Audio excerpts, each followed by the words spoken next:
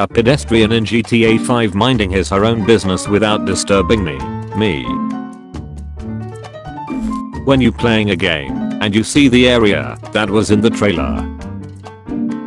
My friend who likes to wear same set armor. Me who just chooses the pieces with the best stats.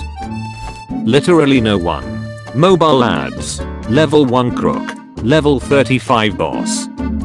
Video games have taught me that this guy is selling rare items that I'll need later in my quest.